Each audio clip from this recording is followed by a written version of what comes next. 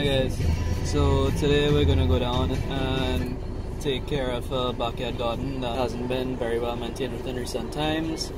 We have no idea what kind of work needs to be done, so we're gonna go down, take a look, and try and bring it back. So we just got here and it's a lot worse than we thought, so I'm gonna show you exactly what it is I'm saying. Oh, here what could hear. So we have work cut out for us. Do you see grow boxes? I don't.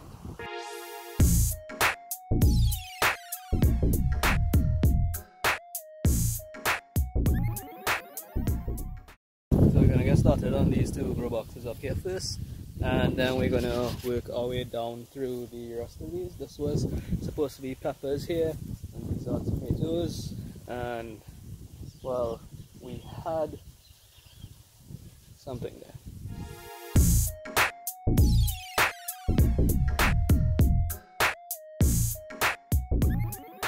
Well, this is what a month of rain could do, and no maintenance. Alright, so you notice that we're not using too many tools right now. That's because we want to be as careful as possible to leave as much soil as possible in these grow boxes. So to minimize soil loss, what you're going to do is when you pull the plant out and you get a lot of soil on the roots like this, right, you're going to just gently tap it on the bottom here, on the floor, to get the soil out. See, the soil stays in, and then you're going to take the weeds that you just pulled out and place it in a pile with the rest of your weeds, so when you finish you can just easily remove them all in one go. So we finished with the majority of the hand weeding.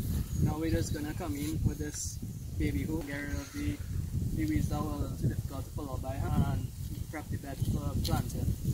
So I'm going to start at the back of the bed here and kind of just chip as I go, to loosen up the soil, loosen up whatever plants were there, so that you can just go in and pull them out like that.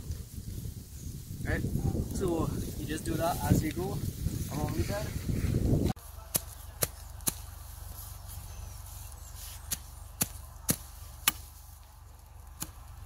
Alright, so we've pretty much finished taking out all the weeds, and we prep the bed for planting. So now we're going to make some holes along the irrigation lines, well, next to them, so that we can start planting these lettuce seedlings across here.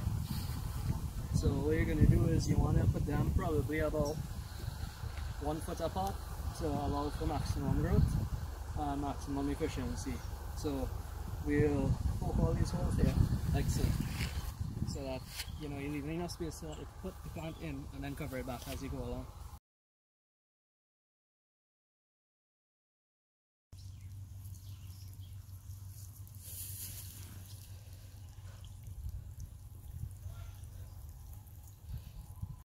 Right, so we planted a bed of lettuce, a bed of cabbage, make sure the irrigation is working.